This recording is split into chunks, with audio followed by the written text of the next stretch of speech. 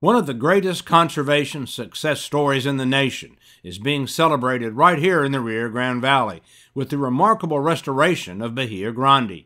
The vast tidewater basin sprawling across the southern tip of Texas, known collectively as Bahia Grande, encompasses 10,000 acres of wetlands and is the largest coastal restoration project in Texas and one of the largest in the United States. For decades, the historic wetland between Brownsville and Port Isabel was a dust bowl following the construction of the ship channel in the early 1930s.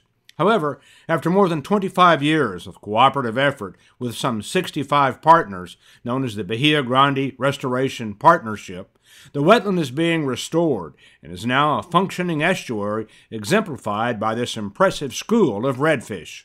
With the recent completion of a permanent channel linking Bahia Grande to the ship channel, tidal waters are once again circulating throughout the basin, which is part of a 25,000-acre tract known as the Bahia Grande Unit of Laguna Atascosa National Wildlife Refuge.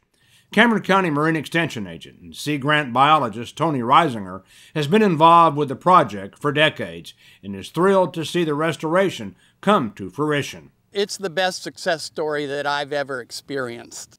If you would like to learn more about this inspiring conservation success story, join us this Saturday, July 9th, at the South Padre Island Birding Nature Center at 6 p.m. for a special presentation of my documentary, Bahia Grande, the largest coastal restoration in Texas.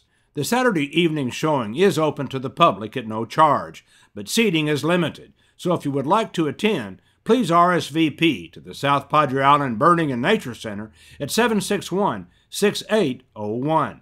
I look forward to seeing you there. With your outdoor report, I'm Richard Moore.